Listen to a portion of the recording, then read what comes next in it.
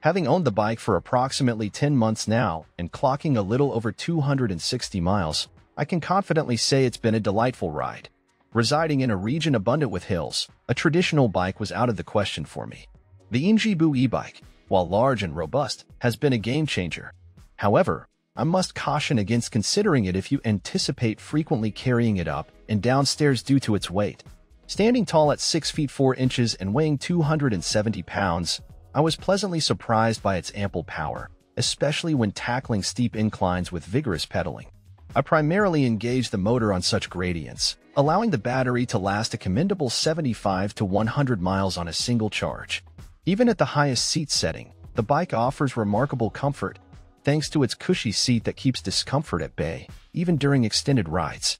Upon receiving the bike, I did encounter the need to adjust the brakes and shifter cables. While manageable for me, those less inclined toward bike maintenance may prefer seeking assistance from a professional bike shop.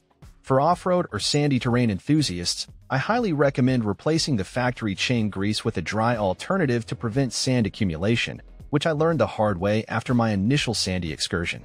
Around the 250-mile mark, I encountered a setback when the controller malfunctioned on an incline, displaying the E09 error.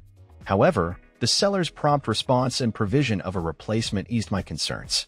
Swapping the controller proved straightforward, requiring only a Phillips head screwdriver and some zip ties. I did notice a lack of secure fastening for the controller within the bike's housing, which may warrant additional precautions to prevent similar issues, such as padding or strapping it down.